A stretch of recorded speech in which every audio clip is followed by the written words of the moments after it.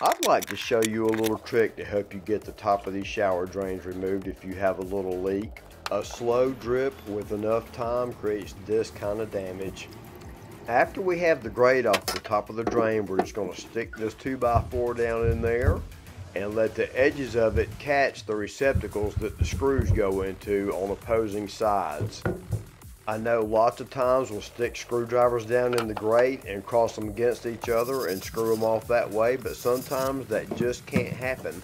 I have a feeling there's a better way of doing this out there, so if you would leave me the solution to that in the comments below, I would really appreciate it.